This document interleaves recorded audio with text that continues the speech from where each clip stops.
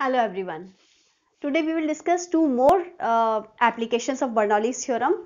The one of these two is very interesting, which you will not find in the books in diagrammatic form. So we'll discuss that also. This is how the physics and bio are related here. But before that, we'll discuss this blowing of the roofs during a storm. This is an application of Bernoullis theorem, as I have just told you. And what is Bernoullis theorem? We know that by Bernoullis theorem, the sum of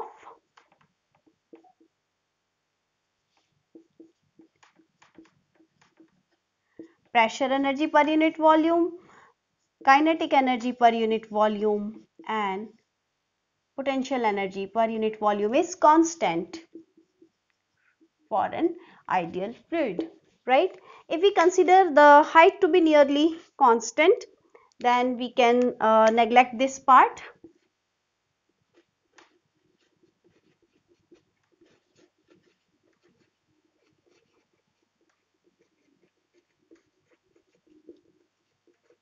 right?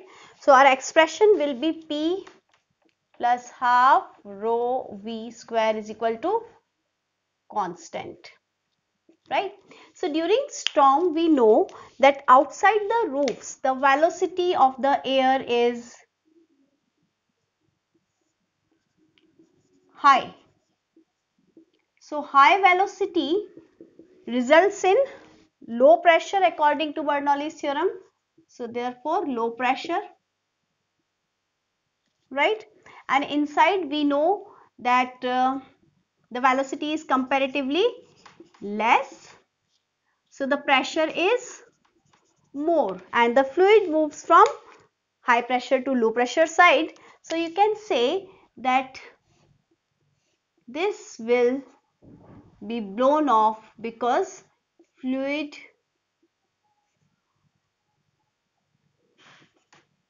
moves from high to low pressure, right? So this is the reason of blowing off of the roofs. Now if we consider the heart attack, what is the reason? So we consider our artery like this, right?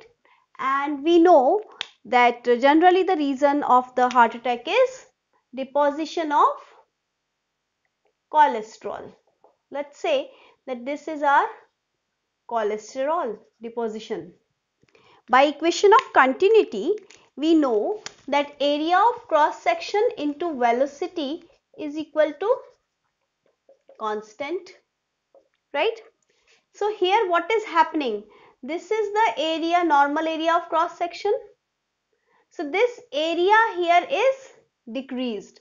So if A decreases, the velocity will increase. So you can say that the velocity increases. So if A decreases, velocity increases. Now if we apply the Bernoullis principle, or you can say the Bernoullis theorem, what does it say? For the same height, half rho V square is equal to constant. If we consider the same height, then if velocity is more, the pressure will be less. So this results in less pressure. So you can say here that here the pressure is less at this opening.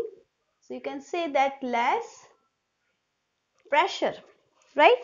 Here the pressure is more comparatively because the pressure is reduced here. And outside the arteries also, here the pressure is more, here the pressure is more. So what will happen? First thing is the artery will collapse because there will be pressure from outside. So this opening will again become smaller. Moreover, due to this high pressure, the blood will tend to flow towards this artery, right? So this is coming from heart. So already due to a smaller opening, more blood is reaching this side. Now if the artery cross section again decreases due to the sidewise pressure. Then again there will be more inflow of blood from this side, resulting in a pressure on the heart. So that's way the heart will collapse, right? So according to Bernoullis theorem, pressure plus half rho v square is constant. I am writing over here. So pressure less at narrow place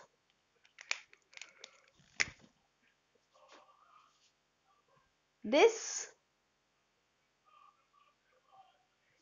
suctions more blood from heart. Moreover, more pressure from outside the arteries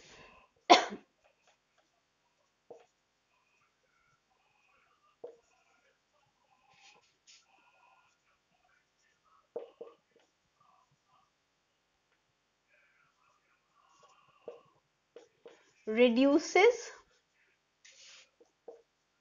the opening, resulting in cumulative effect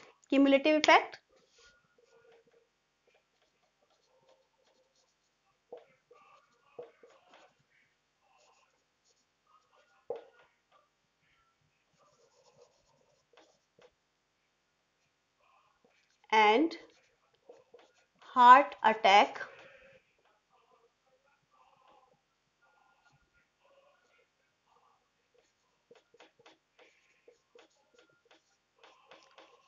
occurs. Once again, understand, the cholesterol is deposited here, the opening is less, so the velocity is more. Velocity is more, pressure is less, so more blood is lifted from this side.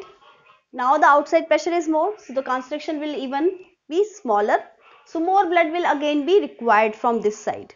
So this will create a pressure on the heart and resulting in heart attack. So that's why we can relate biology to physics.